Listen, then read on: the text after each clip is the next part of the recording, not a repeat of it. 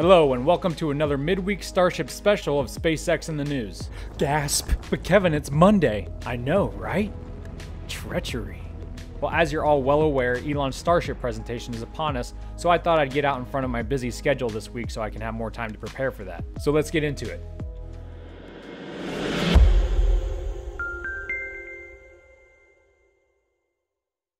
Oh yeah, it's the week of the big presentation. It's time to get excited.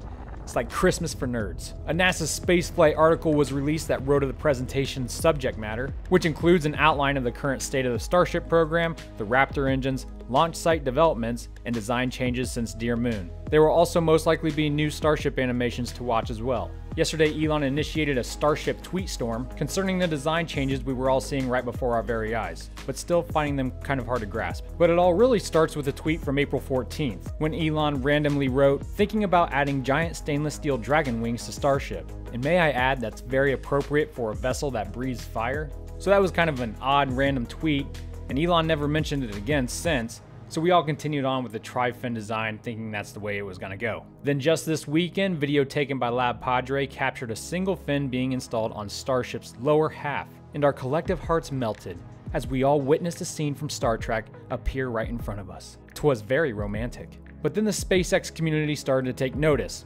Wait a minute. It looks like they're going to install a second one 180 degrees apart from the first one. Symmetrically speaking, that only leaves room for two fins. No, wings. That makes them wings. What in the flying steel devil is Elon trying to pull here? And that's exactly what happened. The next day, thousands watched live as the workers placed a second fin, leg, wing, whatever, on the opposite side of the hull. Don't worry about those gaps between the fins and the body. Those will be covered.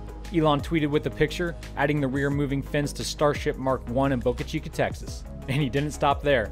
Let the journey down the tweeting rabbit hole commence. First off, the rocket will be fully stacked by Elon's presentation on Saturday. In his determination to make that happen, the word on the dirt road is that Elon sent a bunch of his Coco Mark II workers down to Boca Chica to pick up the pace, which is probably why not much progress has been happening lately with the Mark II prototype.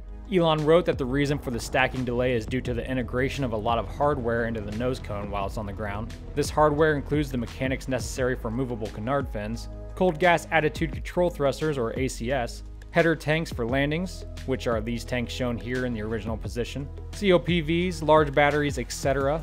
And the reason why they're in the nose cone is to help counterbalance the high mass of the Raptors and the massive fins on the aft end. And according to his following tweets, he's not fully confident that using only two rear fins and separate airframe mounted legs will make Starship lighter, but it's the plan at least to try it out for the Mark I and Mark II prototypes. This is similar to the original BFR design, which only had one fin. However, there's still a possibility that they could implement a smaller third leeward fin that would be only used as a leg. So this is what we could be looking at as far as new designs go. Two fins 180 degrees apart. Ignore the bump here that's left over from the previous design. All right, I did this last minute. It's kind of sloppy, and I broke it. Dang it. However, remember it is possible that future iterations could have a smaller fin here still, but it wouldn't flap or anything. No flappy third fins. Now this is where it starts to get confusing concerning Elon's tweets that we have to decipher. As originally planned, the rear fins will actuate or flap like dragon wings. The forward canard fins may actually be bigger now because we've seen for the last few weeks a different type of fin that's lying on site at the Boca Chica construction yard that don't match these fins either, so we're thinking they'll go up here. And what it sounds like from Elon's tweeting, they'll actually move like this, and I'll explain why here in a minute. Now, these aft fins, again, were modeled after the original Starship design, and they will no longer protrude past the main body. Again, that's because, per Elon's tweet, there will be separate airframe mounted legs. There's also still the possibility that these fins aren't finished, and that additional triangular tips will be added. Now, concerning the landing sequence, what will happen is the forward fins will change position and deflect the nose upwards, and the ACS thrusters that are up here in the nose cone will thrust cold gas downwards to aid in that rotation of Starship.